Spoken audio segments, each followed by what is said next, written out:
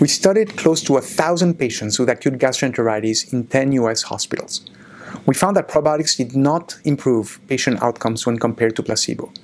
We looked at every outcome we could think of: combined gastroenteritis severity score, duration and severity of diarrhea and vomiting, duration of fever, unplanned healthcare visits, household transmission rates, daycare and work absenteeism. And we also look in every subgroup we could think of: young versus older, on and off antibiotics, viral or bacterial gastroenteritis, patients that were exclusively breastfed versus not. And the answer was always the same. There were absolutely no differences between the probiotic and the placebo groups.